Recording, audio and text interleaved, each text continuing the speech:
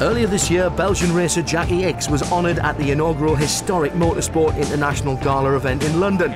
The 72-year-old has long been recognised as one of the greats, and like many of his era, he raced everything from motorbikes to touring cars, and from endurance racing to Formula One.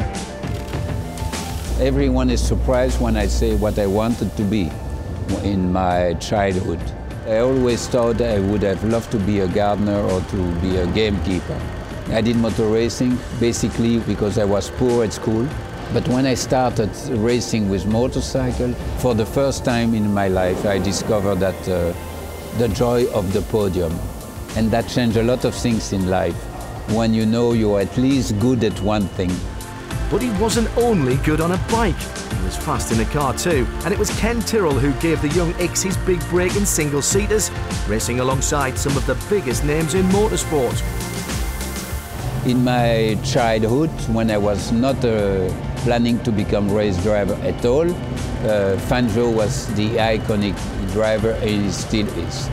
More contemporary to me, Jim Clark was a total inspiration, and clearly the chance to be a partner in the Ken Tyrrell team with Jackie Stewart was quite something, because he was an inspiration to beat. He has always been the man with 100 Grand Prix, 3 titles of world champion, and we were next to each other, so it was a privilege. Ickx didn't secure a world title himself. In more than a decade of Grand Prix, he won 8 races and made the podium 25 times. But by the mid-70s, sports cars and Le Mans were at the forefront of the Belgians' thoughts. Motorsport was very dangerous in those days. It's not a matter of talent, it's a matter of luck, pure luck. I did a huge mileage of motor racing. I didn't hurt myself, but at a certain moment, honestly, I've realized that I was not ready anymore to pick up the last 0.2 of a second need to win a Grand Prix. So the incredible offer to join Porsche was really welcome. I've driven almost all the Porsche possible, 935, 936, 956, even Paris-Dakar with a 911. When you drive a Porsche, it's clearly an open door for winning.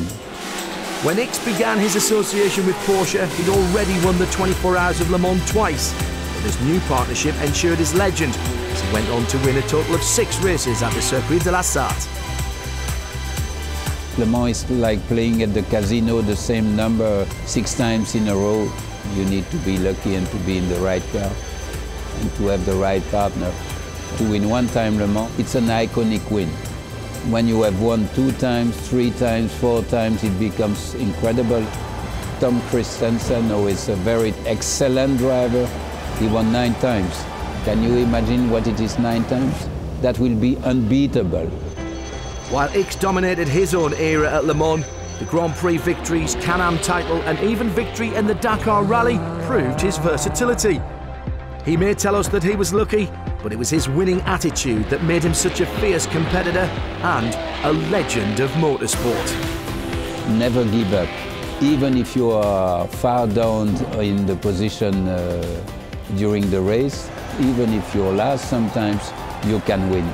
You are surrounded by great co-drivers, great engineers.